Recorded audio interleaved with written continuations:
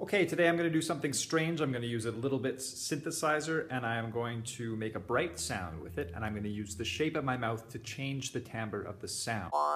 This is the same way that we take the bright sound of our vocal folds and we change that timbre using the shape of our mouth. So if I turn this on, then we have a very bright sound. And this little knob is from the cutoff. So this is a bright timbre, dark timbre.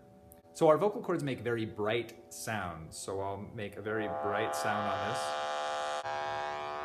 Now watch this.